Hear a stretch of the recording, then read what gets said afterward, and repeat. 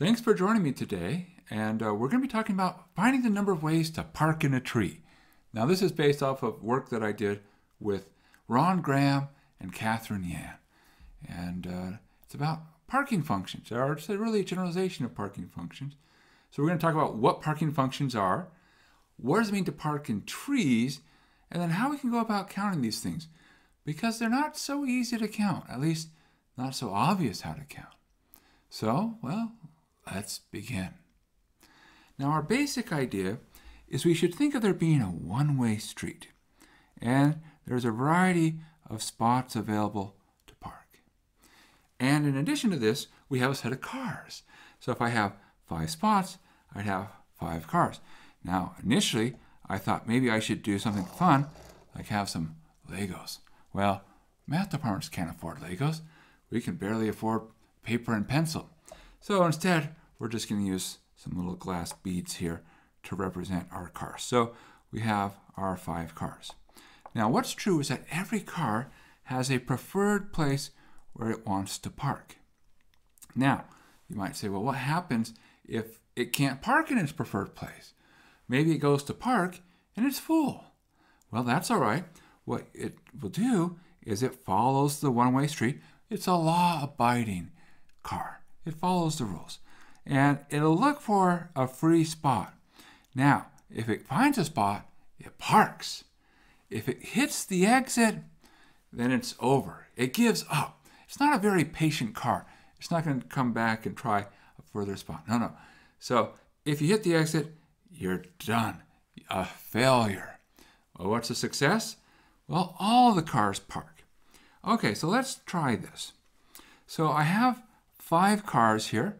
So what I should do is to write down a set of preferences, I just need to list 5 numbers, each one from 1 to 5. So let's try this out. So I could have, say, 1, 3, 3, 4, 5. Okay, that's 5 numbers. All right, so what happens? So the first car is going to come in and it heads to spot 1, success. The second car comes in and it heads to spot 3, no problem. Now the next car comes in, it also wants to go to spot 3. Somebody's already there. So to spot 4, done. All right, how about the next one?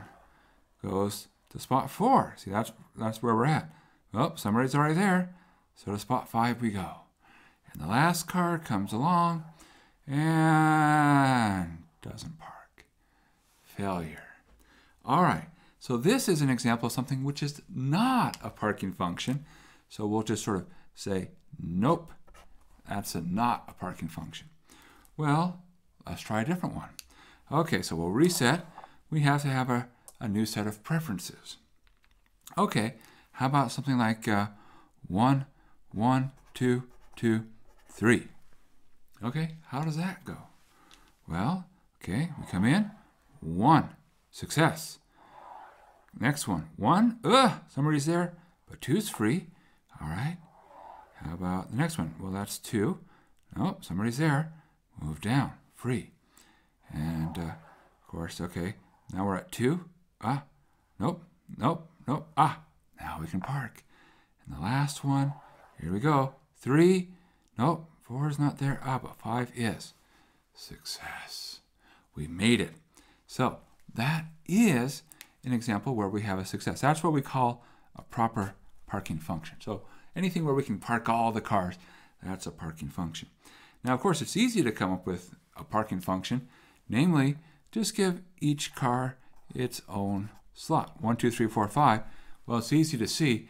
No one's going to have a conflict because they all want different spots. So they'll all park. Okay, now a little bit of a note here.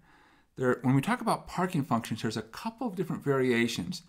And one of the things that often comes up is the question of, do I care what order the cars prefer? So for example, I have 1, 2, 3, 4, 5. Should I consider the following as the same or different? Namely, 3, 1, 2, 5, 4. Notice that as a set of numbers, these would be the same. So in terms of saying, look, where are the set of preferences? These are considered the same. So if we were in the unordered setting, these would be duplicates. If we're in the ordered setting, where it says, well, it matters which car prefers which spot, these would be considered distinct. We're going to focus on the case where we don't care about the order. So for us, we're going to assume things are going to be weakly increasing. All right, so in other words, the numbers will always go up or stay the same. So this number, 3 to 1, that's going down. So that would not be one that we consider. All right, well, that's the basic idea. Now, how do we get this a little bit more abstract? Because, of course, that's one of the things we often do in mathematics is we take something and we make it a little bit more abstract. So we have our motivation. Well, one of the things we can do is represent our situation by a graph. Now, a graph is just a way to say, what are my objects and connections between objects? Now, my objects are my parking spots, 1, 2, 3, 4, 5. My connections are going to be, well, which spot can I move to? So if I'm at a particular spot, what's the next spot I can reach? So, for instance, we say, aha, the graph that represents this, 1, the next spot I could reach if I can't go to 1 is 2, and then after that, the next spot I could reach is 3, and then the next spot I could reach is 4, and finally the last spot I could reach is 5, and then I would have to exit out. So oftentimes when we think about parking functions, we think of like, hey, there's this sort of operation happening here on a path. Now, that's the normal idea of parking functions. What does it mean to park on a tree? All right, well, we kind of have some good idea about what's happening here. You see, what's the key? The key is we always move towards the exit. Now, on a one-way street, there's, pretty clear, so there's only one way to go. But of course, you might have two one-way streets merging together. You still have only one way to go if you start anywhere. So you might have something a little bit more complicated that looks like the following picture. All right, so here we have 1, 2, 3, 4, 5 spots available. And again, we can ask ourselves the question, all right, what's going on? Well, we can still have preferences and ask, well, can a certain set of preferences succeed? Well, the answer is, of course, it depends on the structure. And, well, let's try something. Do we know something easy that will work? Well, the answer is there's always one thing that's easy that'll work, which is suppose that we insist they all like different spots. Well, okay, guaranteed, no conflicts. That's going to work. So we'll give that a good old check, indicating success. But what about other situations? Now, if you remember, a few moments ago, we said, well, for a path, we could do 1, 1, 2, 2, 3, and that would work. Well, would it still work here? Let's check. All right, so here we go. We have 1, okay, that's fine. Then if we do 1 again, all right, conflict, move to the next available spot. So we're just following the direction of the street. There we go. There was our next available spot. All right, so that's the 1, 1. Now 2, okay, where's that? The 2 is here. So there's 2. Okay, we can park. 2 again. Well, okay, come on, enter here. So we get to 2. Nope, follow the street. Nope, that's our next spot. Open. Sorry, it's not open. And then 5. Yes, we can park. Okay, and the last one, 3. Well, where was 3? Well, 3 was over here. That's 3. We follow it, and we see exits. Doesn't park. So it fails. So by changing the way that the streets come together, something that previously we could park becomes something we can't park. All right, good. So now we can ask similar questions. What can we say about our preferences? What kind of preferences lead to parking? And of course, we can also do our same abstraction. See, what do? Well, now what we do is we think about how do things connect together. So we start at any given spot, We say, well, what's the next spot I could reach if I followed the directions of the street? So that's where we connect. That's our connection in our graph. So let's uncover the numbers so we can follow along here. So we see if I start here at spot 1, the next spot I could reach would be 3. So I could say, well, there's a 1, and that can go to 3. And similar, if I start at 2, the next thing I can reach is 3. So if there's a 2, then the next thing I can reach is also 3. Now how about 3? Well, the next spot I can reach is 5. All right, so that goes to 5. All right, anything else? Well, there's this spot down here. And where can that go? Well, that can go to 5. So then I have one more piece, and that connects to 5. So what do we have? Well, now we see that there's this beautiful structure. What we would call this is we would call this a tree. Now, what's a tree? A tree is a graph where there's no cycles. We've oriented all the edges so that they all flow to somewhere. So one way we can think of this 5 here, we can think of it as, well, this is sort of the last stop before we exit. But in terms of trees, we might also call this the root. So in other words, we move towards the root of the tree.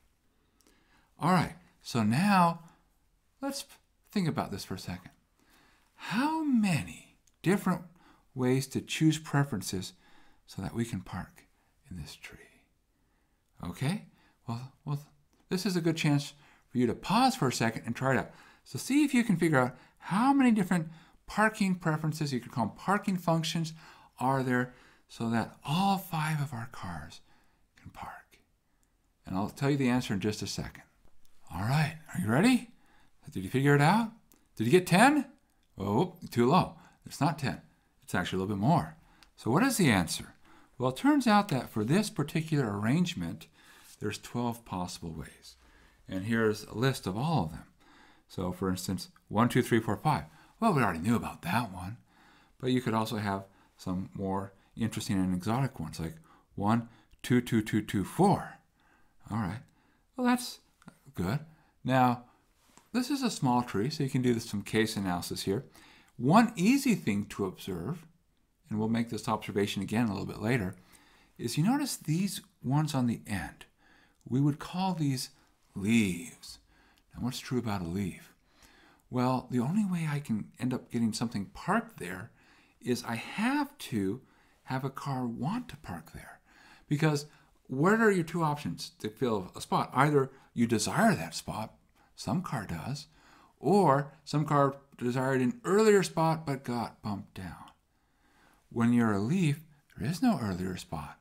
So the only way to get somebody to park there is to have somebody desire that spot.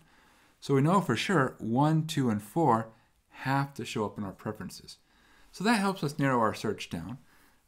Doesn't make it easy, but it makes it possible.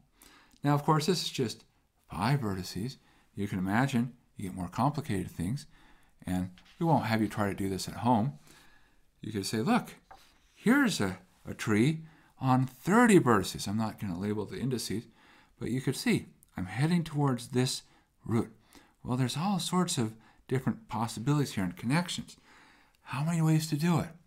Well, 1,560,690,937. In other words, a lot. Now, how would you find that?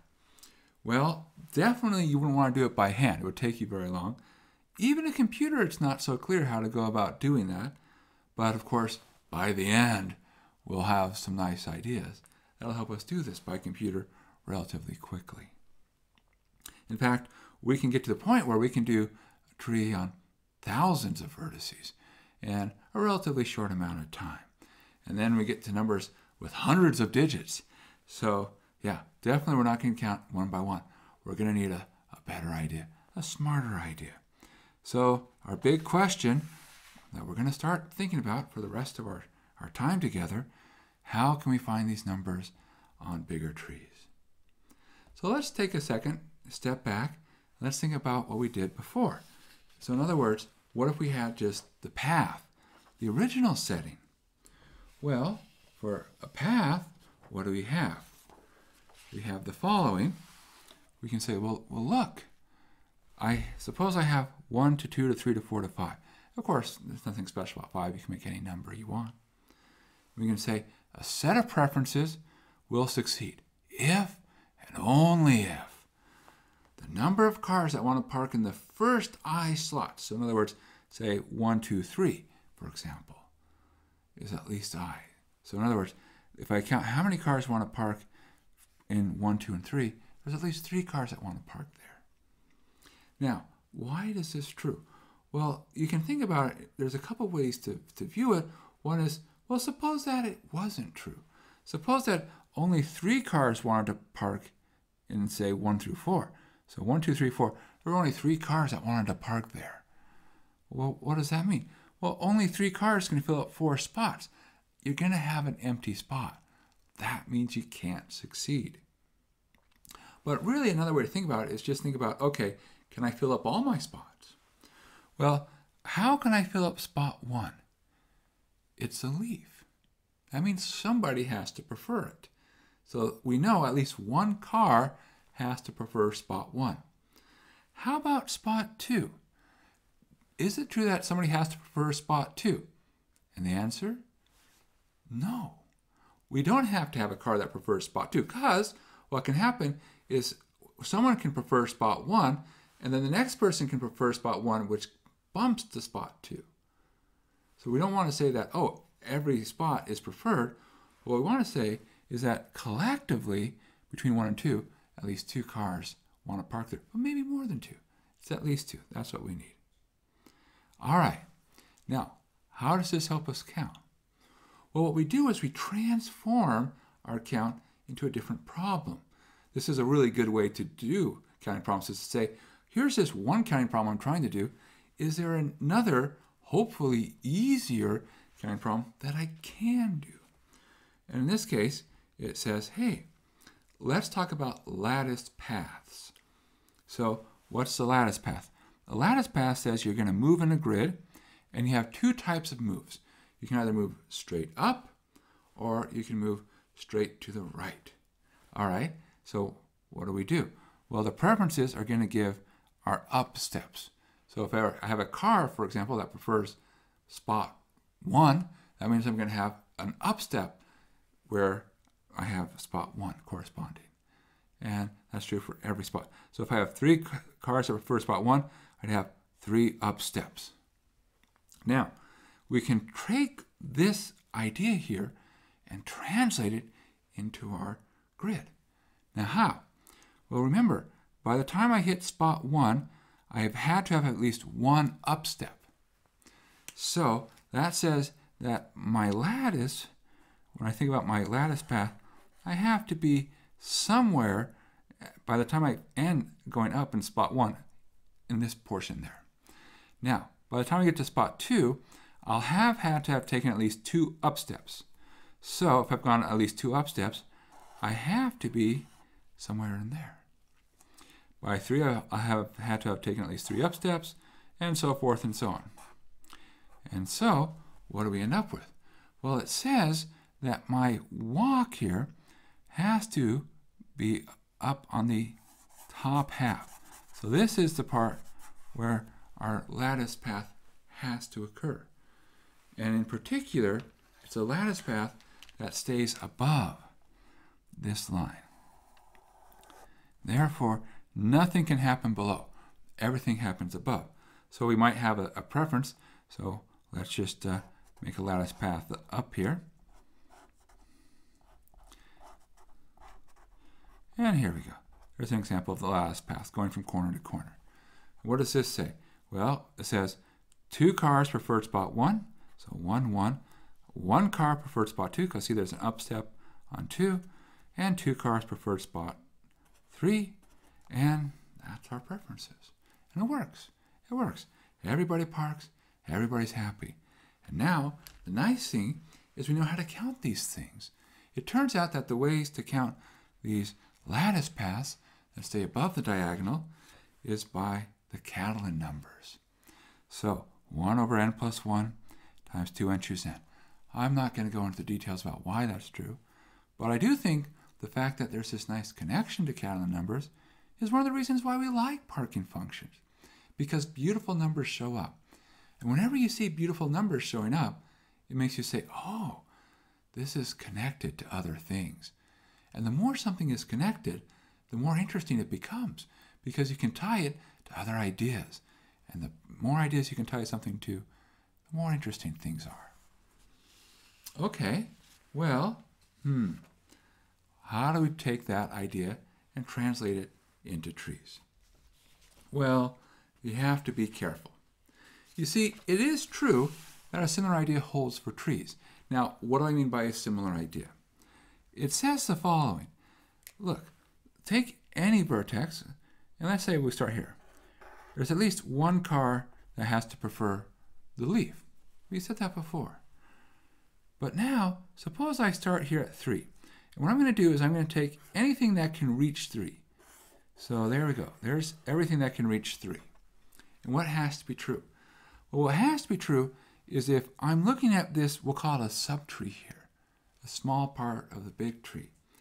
And I want to ask the question, well, in this subtree, how can I park in there? And the answer is the only way I can park inside that part is to begin inside of that part. And therefore, if I look collectively at the preferences, at least 3 cars have to prefer the 1, 2, and 3 spots. If there's any less, then there will only be 2 or 1 or 0 cars available to park in those 3 spots, and that means we're going to have an empty spot. And that's true for everything. So again, the key is look at the subtrees. But now we run into a problem. You see, before when we had paths, there was this natural progression we could talk about, things moving. But now we don't have that. And so we don't have our nice connection to lattice paths. Okay, so new idea. Trees are really nice, though. Indeed, what we can think of is we don't really have a tree, we have something even nicer, a rooted tree. And how do rooted trees work? Well, the idea here is I can think of the way a rooted tree works is I'm connecting it. So here's my bottom root. I can think of it as being connected to a set of smaller trees. And lo and behold, I can think of each one of these as also being its own rooted tree. Namely, wherever I connect, I can think of that as being its own root. So it's like, well, maybe if I can figure out what's happening to park in that small tree, and then what's happening to park in that small tree, and so forth and so on, and if I can merge all this information together, maybe there's enough information to figure out how many ways there are to park. Maybe. Okay, well, let's think about it. So, let's start with a special case. So let's look at the following. So I'm going to call P of t the number of ways to park in a tree. In other words, that's what we're trying to find. Perfect. And I'm just going to have my tree consist of something. I have a root here and 2 subtrees. If we can figure this out, we're going to make progress. Now, here's the important idea, or rather, if you'd like to say, the important question. Okay, everybody has to have somewhere to park. So the real important question is, who parks here? Now, by that, what I really want to say is, where did this car come from? Now, there's 3 possibilities. What are they? Well, namely, maybe there's a car that preferred the route, in which case the car that parks there is the car that really liked to park there. They always wanted to park right near the exit. Or it could be the case that it came from T1. In other words, that a car came down and traveled and ended up down there. Or it could be the case a car came from T2, traveled and came down there. So once we can figure that out, well, then we can figure out what's going on. So let's start with the root. Okay, so what do we have? Well, if there's some car that prefers the root, that means nothing came out of those trees, which means that what do we have? Well, you just have to say, let's fill in those trees. So P of T1, P of T2. All right, so that's going to be the answer to the root. But now we run into a problem. What if the car that ends up at the root came out of T1? That is a problem. Now, why is it a problem? Well, because this parking function count here says nothing left. There were no excess cars. But I want to know one excess car. So let's create something. Let's create something new. We'll call this P1, where 1 means one more car. So P1 of T equals number of ways to park. So by that, I want all the vertices filled and an excess of 1. In other words, one car got frustrated and exited out of that subtree. So if we think about this, we can think of this as really P0. So we have a 0 and a 0. Now we say, okay, great. So say, all right, so what do we have? Well, if it came from T1, that says I need to say how many ways where if there's one extra car from T1, no extra cars from T2, so P0 of T2. But of course, I could do the opposite, which is no extra car from T1, and whoop, one extra car from T2. Oh, I'm almost off the screen. Sorry about that. Okay, there we go. Barely made it. All right. Now, at this point, you're probably thinking, wow. So in order to count what we want, we now got to double our work because I need to count both number of ways to have everything filled and the number of ways to have everything filled and have one more left over. But wait, it gets more interesting because what could happen? What if we had this going on? Okay, we could. What's the thing? Well, now the question is, who parks in these two slots? They could come from some combination. So, for example, 2 excess cars could come out of T1, not just 1. So it's not enough just to know P1. I need to know P2. But wait a second. It gets more interesting.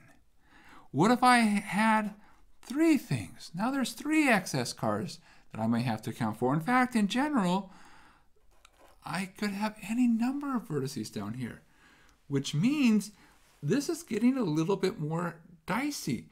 Our workload is getting larger and larger. And at this point, you can justifiably say this sounds like a terrible approach because we are now saying we've got to figure out no excess cars, 1 excess car, 2 excess cars, any number of excess cars. So we've transformed our problem from instead of trying to find one thing, infinitely many, which sounds like it's going to be infinitely harder. Okay, it sounds that way. But there's an interesting thing that happens. And if you only remember one thing from the talk today, and I hope you remember more than one, but if you only remember one, it's important to remember the following. Namely, sometimes it's easier to do more. And it seems so counterintuitive. Our natural instinct in mathematics is to say, let's do as little as possible. In other words, let's make ourselves happy and make life easy for us. Because I think that's a really justifiable thing to do. How can we make our life easy? But it turns out that sometimes by doing more, we can actually make things simpler.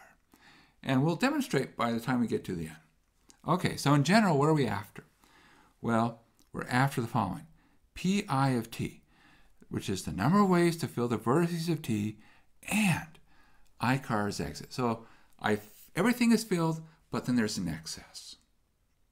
Okay, so here's our basic picture. So I have my root down here, and I have these k trees there. Now, the big idea is to understand the following statement. Namely, if I want to count the number of ways to have n cars exiting from the tree, it's this expression. So we're going to have to digest this for just a little while. But don't worry, by the time we get there, I think we'll be happy. All right, so we have the sum, j equals 0 to n plus 1. Now you might say, well, what is j? So here's the key. So j is equal to the number of excess cars from the subtrees, right? So in other words, I have those trees that are up above, so I have cars coming down. So how many cars can come down? Well, maybe I don't have any excess cars. That's perfectly fine. Or maybe I have one or two. What's the most? Well, remember, there's only one spot here available, and any car that doesn't park has to exit. And I want n cars to exit. That's what the n is. If I had n plus 2 come down, I'd have to have at least n plus 1 exit. Well, that doesn't work at all. So that's why we're going from 0 to n plus 1. Okay, so that's what the j is. Now, the next thing, we have this sum. M1, MK, composition of j. So this is what this strange notation means. Now, what does a composition mean? Well, so in particular, what this notation means is the following. We have that M1 plus up to MK is equal to j. So in other words, what we've done is we've broken j into parts, and we have that all of these m sub l's are greater than or equal to 0. So none of them are negative. So what should we think of this? Well, so we had j cars coming down. The question is, where do they come down from? So, all right, we're going to say there's some number that came from the first tree. That number is m1. Some number that came from the second tree, that's m2, and so forth and so on. Some number from the last tree, that's mk. And if you added all those together, you'd get j cars, because we're j cars that come down. All right, now the last part. Okay, so now we understand what's happening here. How do we figure this out? Well, now that I know how many excess cars there were in each tree, I can say, okay, given that I'm in this situation, how many ways are there to park? Well, I have to fill up each tree, and on the ith tree, I have to have m sub I cars come out. So that's why you have this subscript p m sub I t sub I. And of course, whatever you do in one tree is independent of the other, and so you take the product. And that's the idea.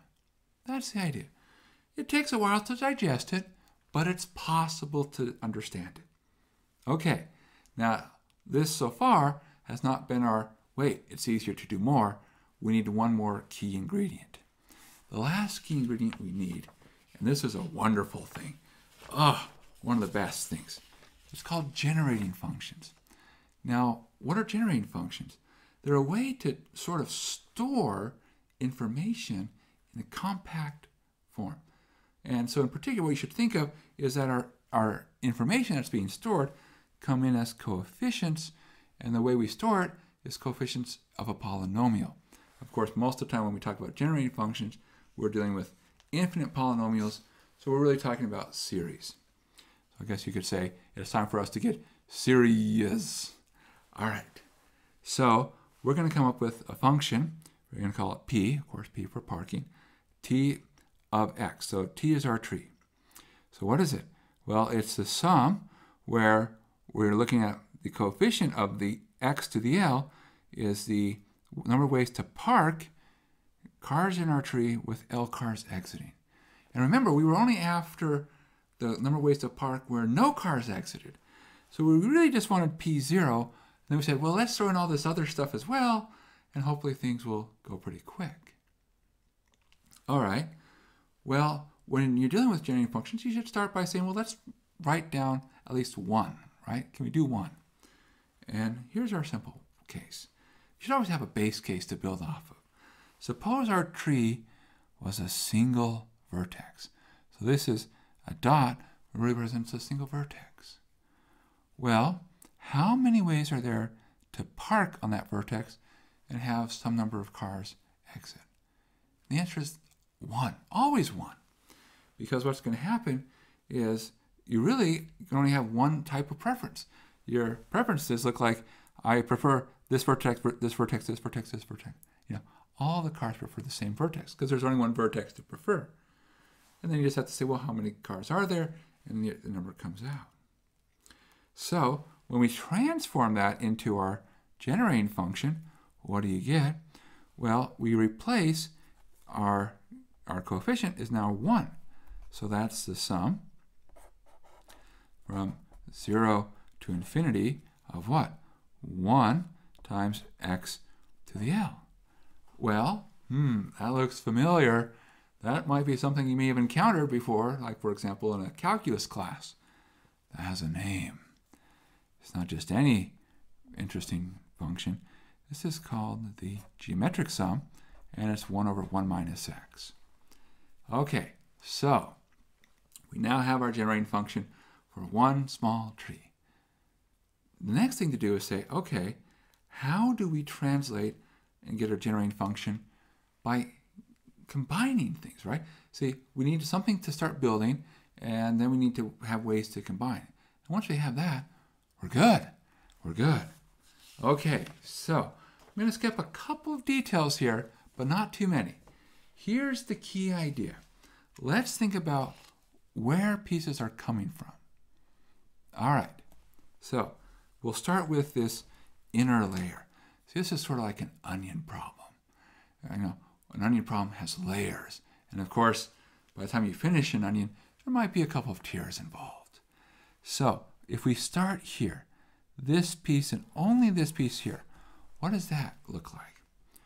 Well, what you're doing is you're grabbing coefficients. And so when you're multiplying polynomials together, how do you multiply polynomials together? The answer is you grab all possible combinations of coefficients. If I want a power, say, x to the j power, well, what I do is I grab the coefficients of things so that their powers sum up to j. Well, that's what this is doing. This is summing up to j. And then I multiply the corresponding coefficients together in all possible ways. So this piece right here, that's actually very easy to translate into. So this part is looking like, if I didn't have anything else, I'd say, aha, this would be what would happen if you were to multiply the generating functions of the subtrees together. All right, so far, so good. Now, that's just the next part. We got to go to our next layer, working our way through our onion. Okay, so the next thing says, hey, hold on a second. I want to add up from 0 to n plus 1. So what am I doing there? Well, what's happening is, suppose I have my generating function. I might have a0 plus a1x plus a2x squared, a3x cubed, so forth and so on. And what I want to do is I want to somehow get to where I'm adding up coefficients. So what does that mean? Well, it'll be like a0 plus a1x, plus a0 plus a1 plus a2x squared, plus so forth and so on. So in other words, I want to combine coefficients. Now, the way we do this is fun. The way this is done is to say, aha, multiply. Multiply by what? Well, the answer is we're going to multiply by a really good choice of our series, namely the series 1 plus x squared plus x cubed plus so forth. If you multiply these series together, that's the result. So you can check the constant a0. What about the x term? Then you have here a0 plus a1. How about the x squared term? a0 plus a1 plus a2, and so forth and so on. But we know this. We've seen it before. This is 1 over 1 minus x. Okay, progress. So here, I'm going to lie a little bit, but I'm going to correct my lie in just a second. When we go to the next layer, it's like 1 over 1 minus x times pt1 of x up to ptk of x. All right, now, I said I lied, but I want to correct my lie. Where's my lie and where's my correction? My lie is it's not quite right. And here's sort of a small subtle thing. I'd be perfectly fine except for this plus 1. See, if it only went from 0 to n, I'm done. But it went from 0 to n plus 1. Now what does that mean? Well, it means that if I look at this expression here, so it's a generating function, and what does it look like?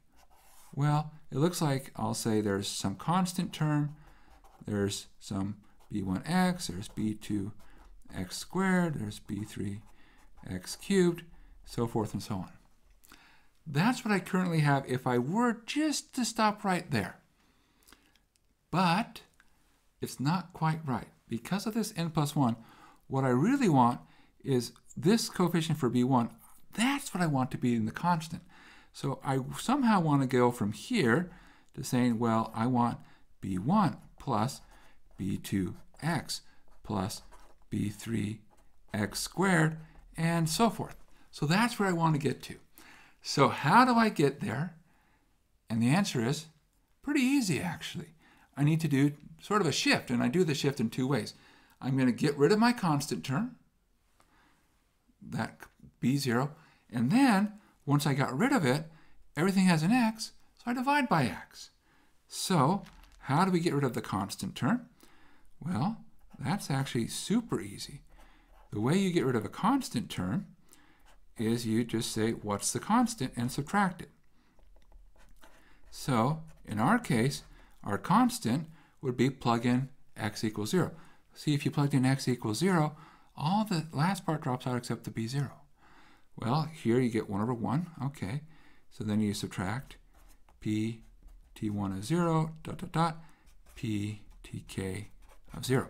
Okay, so there's, I subtracted off the constant term, and then I multiply it by 1 over x to do my shift. Okay, and that's it. And what's happened here? Well, lo and behold, we've now been able to take information about the subtrees and produce the right generating function for the big tree. So the punchline is that we can now take our generating functions and we have our building tool. And that's our tool. That's what takes us to say if we have our subtrees, we can get our tree that we're after. That's the idea. Okay, all right. Now, what should we say? Well, the process now is actually pretty simple.